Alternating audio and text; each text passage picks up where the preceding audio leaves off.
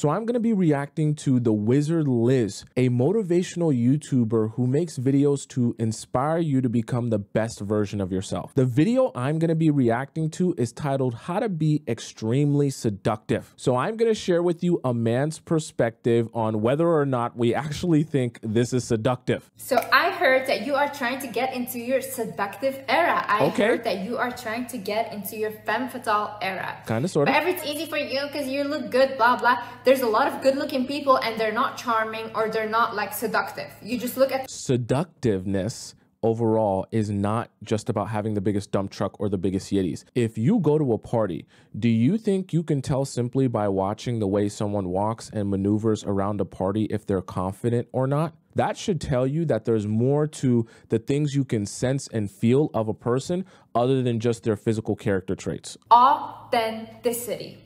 This is probably one of the most important things of all the things that I'm going to mention here.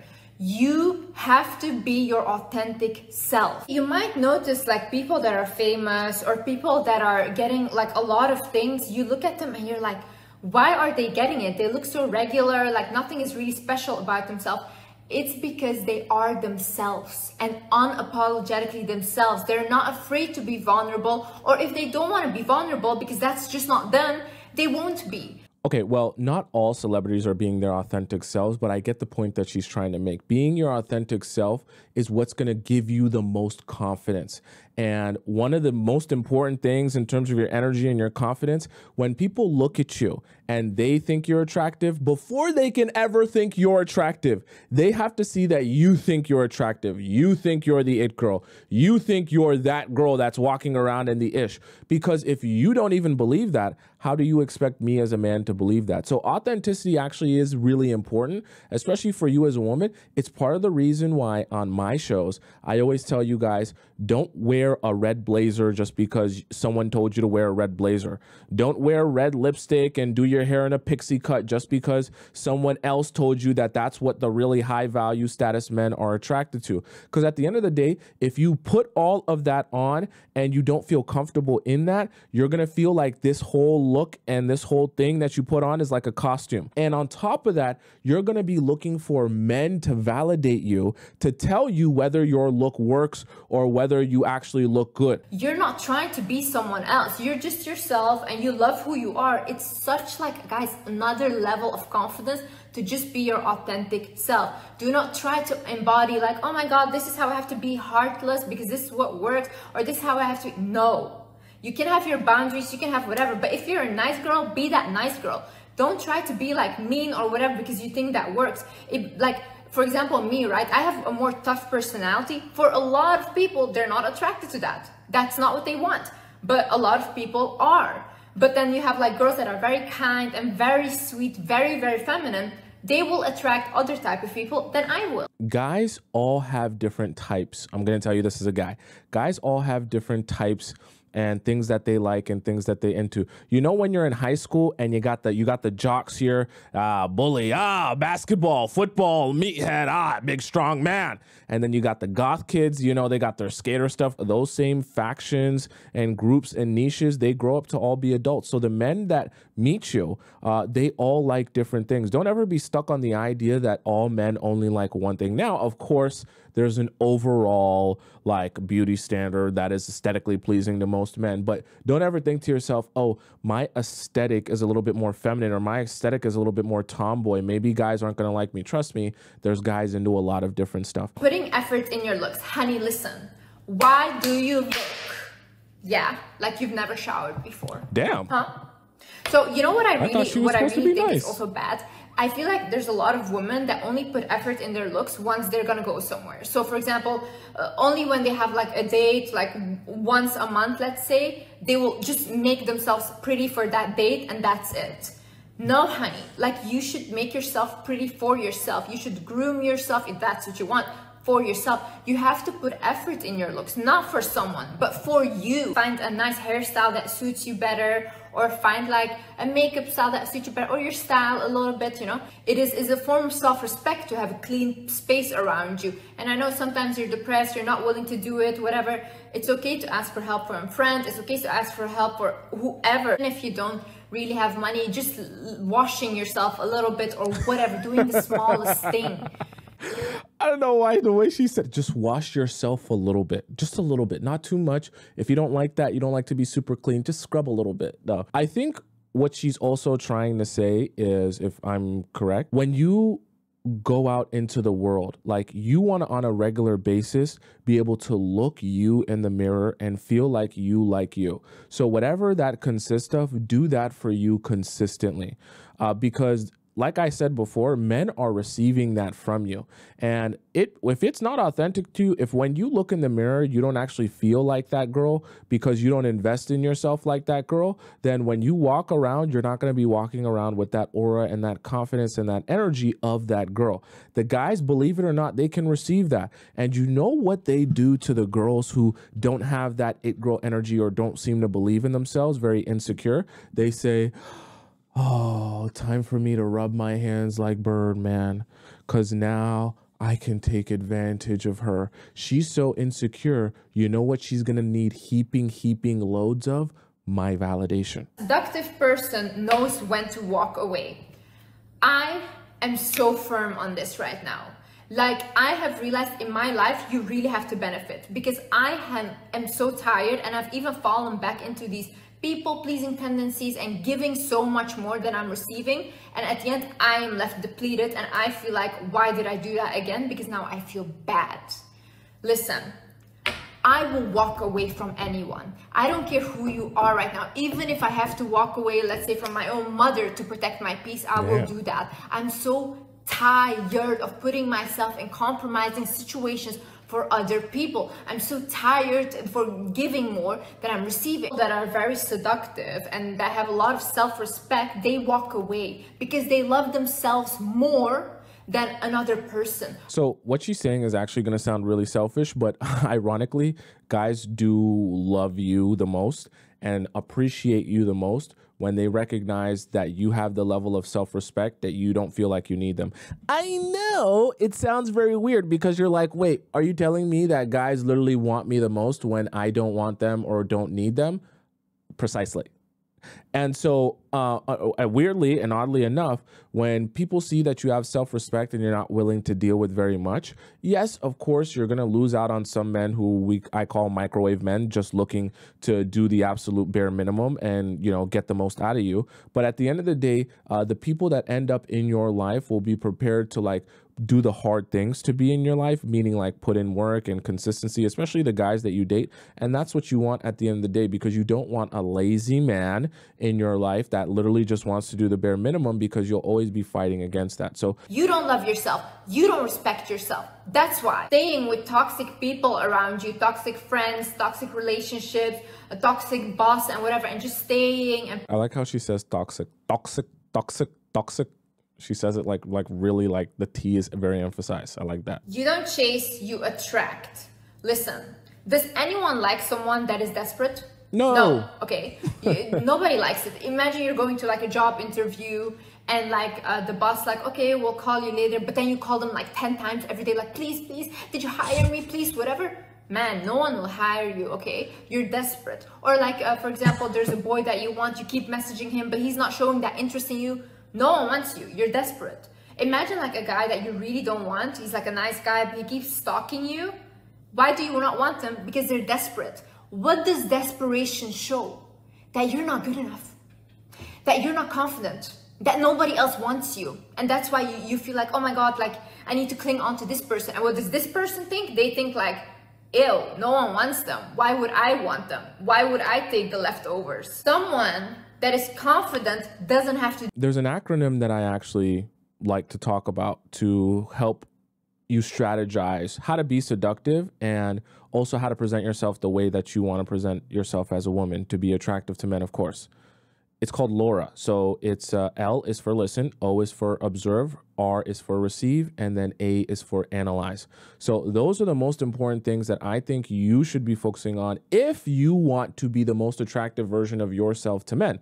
Simply because when you're doing that, you're the deepest in your feminine and you're gathering information, which is so beautiful and so amazing, because then you don't have to worry about getting played when you're gathering good, accurate, truthful information on the guys that you're dating.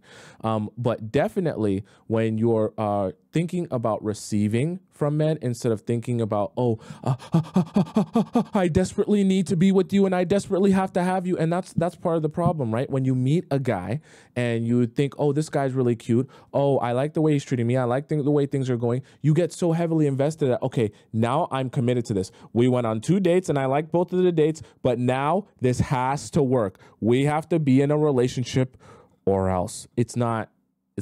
Then you start pushing, and as you push more, those guys that you're with start pulling away and taking steps back. Then you push more, they pull away more, until finally you're right in their face and you're begging them, please, please like me. Understand that no one can compete with you. Listen, if you're a truly confident and seductive person, who's on your level? Who's on your level? Maybe people are on your level. Maybe they're even better. We don't see them. Why would I look at other people? You know what I think about all day? When I go to bed, when I wake up, everything? Me! Oh. Everything, literally. I'm the main character. I think I'm the best thing in the world. And I don't care who thinks the same about themselves. I hope people think like that about themselves. But I don't think about them. I think about me. I do not care whatever someone has. I hope they get more. The point she's making here is actually really important, because when you're into you and your focus is on you, it becomes a lot easier to not be so thrown off by what other people are doing. See, because one of the issues is, if I'm a guy and I'm pursuing you, so for many different reasons, guys can become aloof, and then, you know, they don't message you for some days, they don't talk to you for some days. But then what happens is, see, when you're not just into you, you start overthinking. Oh my God, what is he thinking? What does he want? Why is he not messaging me? Is something wrong with me? Did my breath smell? Did I eat my food the wrong way? Maybe if I didn't stuff my face like a pig, then he would have liked me. Maybe if I wore a red dress instead of a blue dress. So then you're constantly thinking, oh my God, he needs me to act different. He needs me to change. I should adjust myself. I should have been more what he wanted and more what he liked. No. You should have been more of you. Because at the end of the day, you're not trying to attract someone who is attracted to this robot clown outfit that you can put on and make yourself become someone else. You want to attract the person that's attracted to you just being you. Because you know what's the magic in that is that when someone is attracted to you just being you, they'll come up to you and say, oh, you're so unique, you're so special. Like, you're so much different than all the other people.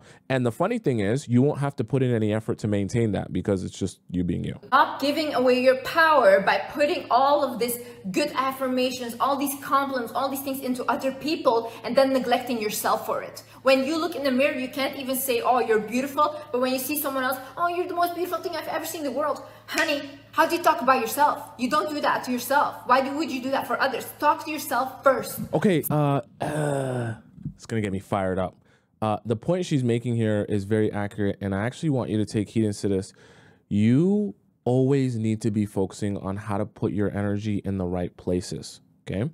Because especially when you're dating guys, you want to be making sure that you're not your mind and your focus is not in all these other places that distract you from putting energy back into yourself. Okay.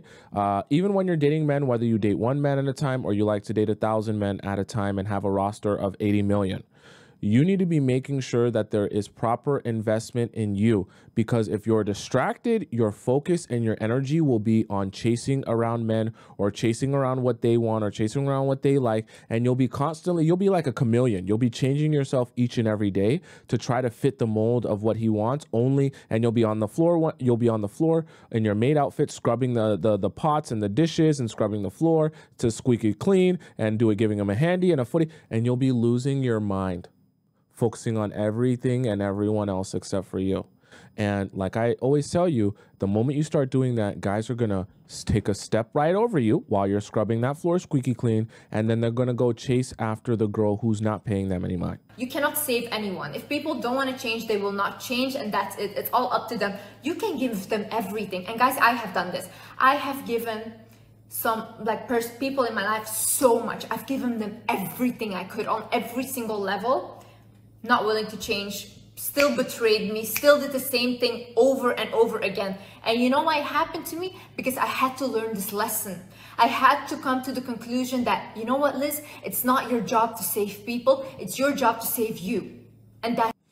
So actually, I would advise that for you as well when you're dealing with men. When you see that they're not treating you how you expect to be treated, you want princess treatment, and you see it's very difficult for him to do that, or he's too shy to do, oh, I'm too shy, I can't ask for your number. I'm too shy, I can't ask you on a date. I'm too shy, I don't really know how to like pursue a woman that I want. I shy. Maybe you do that for me. You ask me on the date. You take me out. You buy me dinner. It's ridiculous. Don't waste your time, and don't waste a lot of energy trying to turn the shy soy boy who can't ask you out on a date into the man that you're looking for, which is a big dog. And my job, you know what it is in life? Just to thrive and be on my highest level. And whatever is also on my highest level, Del, I will attract because I am there. So whatever is also here, I will attract. No matter what it is, whether it's job, relationship, friendships, they will all come to me. I just need to vibrate high and just enjoy my life, and then it will all come. You know how much energy it takes and how much it drains you to constantly try to save people, or to constantly do things for others. No, it drains you. Honey, we need that energy. We need that for ourselves, okay? So stop trying to save people. They don't want to be saved. People don't want to be saved. You're not God. Leave it to God. Pray for them. Also, do not give unsolicited advice. Like if someone didn't ask you to give advice on their situation, don't give it. Because you'll always be the bad guy and you'll always get the blame for it. So just shush, okay? Shush. Someone that's seductive just can sit back, lay back, and you can observe. Observe their patterns, observe how they are. If they ask you, what do you think about the situation? You can give your honest opinion. But if someone did not ask, if someone just wants to rant to you, just listen. Just listen. And protect your energy. Like I said, it's not our problem, honey. We have to keep our energy for ourselves. One of the things I want to mention to you is one of the mistakes you can make a lot of times when you're dealing with guys, especially guys who are aloof and guys who aren't showing you what you want to be shown in a relationship. You can start getting in the habit of like telling him everything that he's doing wrong to you. It's a waste of a lot of energy and a lot of time and a lot of your breath. You only have a limited amount of days on this earth. You don't want to be wasting them telling someone what they're doing wrong, when in reality, after you spend all that energy telling him what he's doing wrong, he's only going to defend himself and justify his actions. And that's what majority of guys do when you think, oh, well, if I just tell you how poorly you're treating me, you'll come to this magical realization that it's so wrong and so horrible, and you'll want to change because of the goodness of your heart. In reality, the best thing for you to do if you really want to pull men in, be seductive like the Thewizardliz is talking about, and also have them want to make changes for you, is to sit back, relax, actually withdraw from those men and allow them to come to you with the boombox outside of your house, throwing rocks at your window, asking, please take me back. I'll do absolutely anything for you to take me back. Because then if you say, you know, I was thinking I only like guys with cars. I have a car. I have a car. Don't you know I drive a Chevy Camaro? I have a car. I have a car. I have a car. And they'll be so much more receptive to you and your advice, even if you're not directly giving them advice on how to change or how to treat you. They're going to be so much more receptive when they come to you because they don't like the fact that you've withdrawn from them, okay? Allow people to help you. This goes back to you do not chase, you attract. How can you attract something if you don't allow people to help you? How can you get to that next level if you don't allow anyone to do anything for you? How are you going to do everything on your own? You know, it's not like you have to be desperate for help or whatever, but when someone says like, hey, listen, like, you know, I can do this for you, or you know what, I can help you like financially and stuff. No, I can't accept because I don't want them to say that like, oh my God, they did this for me. Honey, people do things for you all the time, okay? The bus driver picking you up is literally doing something for you. We are all humans, we're all one. We are here to help each other. If we were all supposed to be like alone and individual, God would not create us together, but He did. You have to receive the help, and that's... This is actually a sticky one because I've noticed this quite a lot. Sometimes when you, as a man, when we want to help, sometimes it's hard to help because some women don't want to accept that help. That's fine. But you also have to understand sometimes you don't realize that the universe is trying to give you something at that time through someone else, right? And when you push that away, or you don't accept that because of some, you know, I don't know, ulterior reason, or, you know, you just don't want the helper to feel like someone's helping you or like you owe them something, you're actually pushing away the universe from actually giving you more.